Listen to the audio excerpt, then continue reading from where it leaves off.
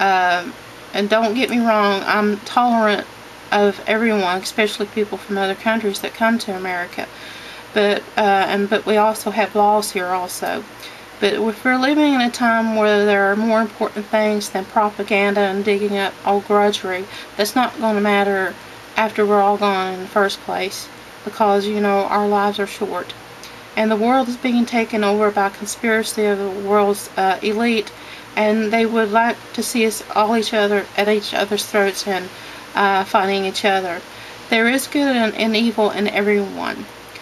Christians are human just like you, and they make mistakes, and they make choices for the right and wrong reasons. So we're all accountable for our own actions. And I don't want to go into much history, but if you were to research U.S. history, and I mean the real history, really do research of how early Americans came here to begin a new life for themselves in freedom from other countries that they were being persecuted for their faith.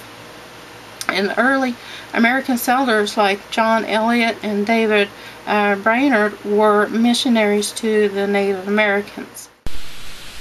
This is John Eliot. He began preaching in 1646 as a pastor to the Native Americans of New England. He wrote the Native American translation of the Bible in the Algonquin language in Roxbury, Massachusetts in 1661. The first part was the New Testament he wrote in 1661, and the entire Bible in 1663. And he also wrote the Indian Grammar in 1666. David Brainerd began his ministry as an apostle to the North American Indians in 1742. He wrote a diary journal during his life among the Indians called The Rise and Progress of a Remarkable Work of Grace among the Number of Indians in the Province of New Jersey and Pennsylvania. He worked among the Delaware Indians with heroic and self-denying labors for the spiritual and temporal welfare of the Indians. Moses Tunda Tatamai was the first Indian baptized in 1745 by David Brainerd. And during that time, during his ministry, he worked faithfully in evangelizing the Indians, and up until his death at the house of his friend Jonathan Edwards on October the 9th, 1747, and is buried in Northampton, Massachusetts.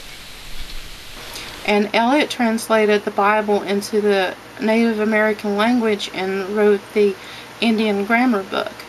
And these men wanted the Indians to learn and be evangelized so they could communicate and live with one another.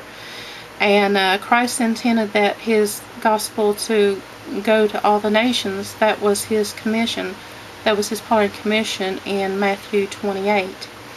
And this was to be not to be conquered by the sword, but by the sword of his word, the gospel. And that was the only reason.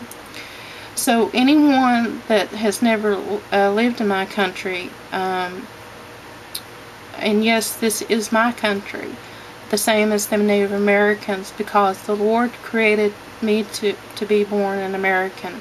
I was born an American, and I have the rights and freedoms like anyone else that lives here, because the Lord in heaven made it so. Because if God didn't intend for America to be as it is, he would have left this to the American Indians, and who else would have lived here in this day and time anyway? And then I would probably have been born in Europe myself, somewhere.